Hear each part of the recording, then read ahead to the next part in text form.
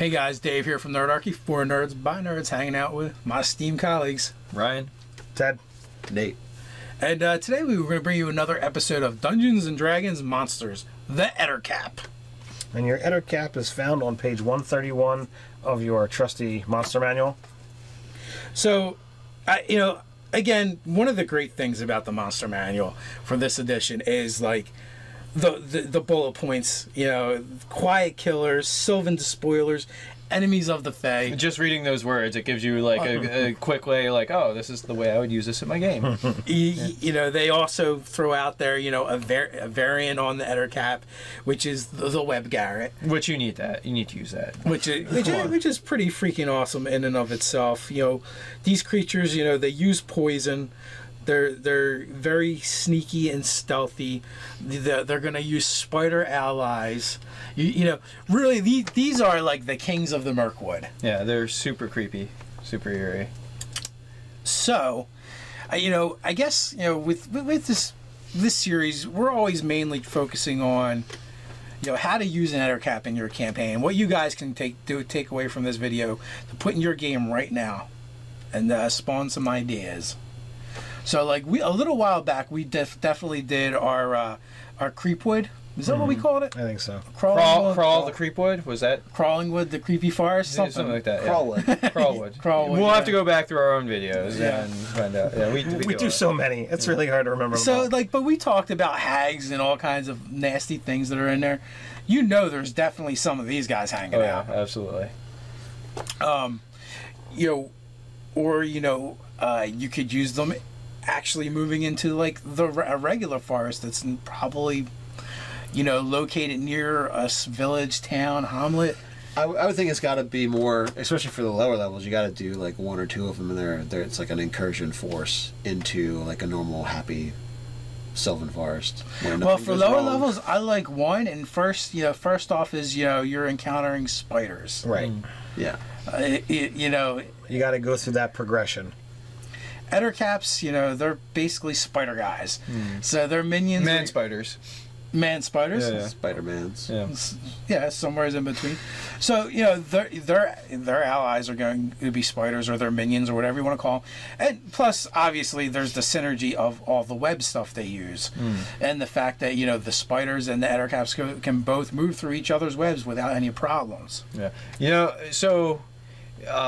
By way of talking about like maybe more interesting uses, you could have like a Ettercap like highwayman, basically. It's just like leave your meat, like you're like the supplies it would want from you, like it demands tribute of that, or one of your horses. Maybe. Yeah, one of your horses, something like that. Like you could kind of do that sort of thing. I was also thinking how badass it would be to have like give it some levels and make an Ettercap assassin, like he loves the sport of the kill.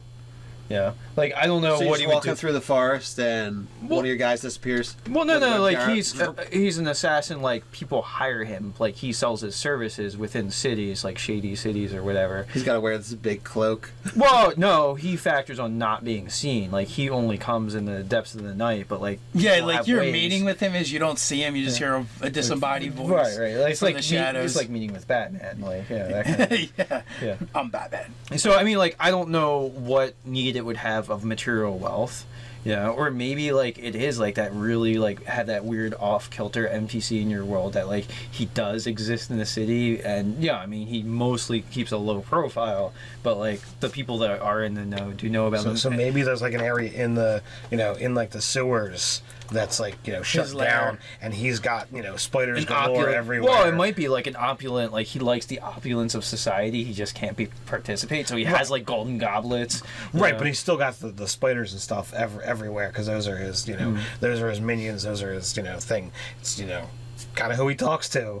Well, yeah, and obviously, like it's D&D, so we always like to talk about the giant and monster spiders. But what about regular, normal spiders that it can talk to and use as spies and infiltrators and to gather information? Yeah. So it has its own network. I could see your assassin. Or a thieves guild, like a whole guild, not just the one dude. Like. Well, I like the solo aspect of it, but would it, either the assassin would work or information broker, because they call him the spider and like, oh, it's just a nickname. Right. That would be literally as a spider. Right, and he's got he's got feelers. He's got eyes in basically everywhere's in the city through the spiders. So that would be another interesting take. I like the information broker. Well, they both work. I mean, Right. it just depends what you guys need for your game. Right. Yeah. Also, like, going back to like the more monster based, you could do like, what if farmsteads, like, all of a sudden you've got cattle showing up dead and they've been drained of their blood. Like The red herring of the vampire. yeah, you could absolutely do that. Or the shepherd, he is found with his flock, and he's been completely drained of his blood. So you especially with a lower level party, you get them going like, oh my god, I'm going to have to deal with a vampire. Yeah, because the CR is reasonable for second, third level Ettercap's party. only a 2. Yeah. You get a second level party, they're gonna house that without a problem. Yeah, so like, I don't know about what Without problem, there could be problems. AC 13, 44 hit points. It's also Yeah. an ambush predator. Yeah, like if your party is dealing with this on fair terms, you're using this monster horrendously. Okay, You're not winning D&D. All right, You're absolutely correct. We keep quoting Angry GM, but Because it's funny. yeah, So like, you're right. In a fair fight, that Ettercap gets thrown. but it should get a round or two on the party. Yeah, it's going to send out minions. It's going to attack from the shadows. But yeah, I like the idea of the you being able to use the red herring as, oh my god, we're going to have to face the vampire. But no, it's actually just really an Ettercap. And they start like trying to make preparations, and he like Like, keeps they're getting still garlic and well, and like holy while water. if they spend like days doing that kind of stuff, like he's now doing like escalating his plan, like the timetable, because they're like following the red herring, and like whatever it is he's wanting to do, it's just happening, and the PCs hear about the aftermath. Yeah, they're smart enough. I mean, intelligence 7, so they are an intelligent monster. I think they have enough sense that they could actually even foster that. Maybe one's more of like maybe you have one that's kind of like a trickster, and it's kind of like a joke for him that he does it. Yeah. I mean, he's leaving bodies in his wake left and right, but Dark sense of humor. it's hilarious. He's got look, Ettercap's got to eat, Yeah. Yeah. He uses those big claws to make sure it's 2 puncture marks. Yeah, he recreates everything, like all the lore about it. Yeah. So, going back to our information broker, he could also like, I sell poison as well, because he just milks himself. Yeah, or one of his minions, like, hey, you The spider. Sparky. Now, Yeah. you do have to take some liberty, because if you actually look here, they don't have any languages. So, technically, Yeah, if you wanna- we'll give him common. He wouldn't make a very good information broker if he can't speak. So, or an actual, hired assassin if you can't really talk to people. But if you gave them the ability to speak common and speak to spiders, you could definitely take that to wild ends. And then like a third like kind of like off kilter idea for one of these guys is what if there's a tailor, seamstress, weaver, whatever, that deals only in silk in the town, right, and sells through a proxy, and it's actually the Ettercap is actually an artisan. It's their hobby. I like to knit. Yeah. Knit. Well, they can make they do all this stuff with their silk webbing. Why not? Why not make it into garments or tapestries or something like that? This could be our information broker's hobby, like when he's not doing that. So what if you've got an Ettercap who's a coward? Like he doesn't want to fight, and he found that he's got the ability to use his silk and sell it, and that's how he actually gets. He's his like the sustenance. hiccup of the Ettercap world. Yeah. Everyone else is like, I'm totally joking this guy and eating him. And he's like, I'm not very good. I want to be a dentist. I'm just I going wanna to be buy a- sheep. Yeah. I want to be a dentist. Yeah. So that's that could be a way that gets worked in. And then another one is always the Underdark Ettercap druid, or just any kind of dark druid really.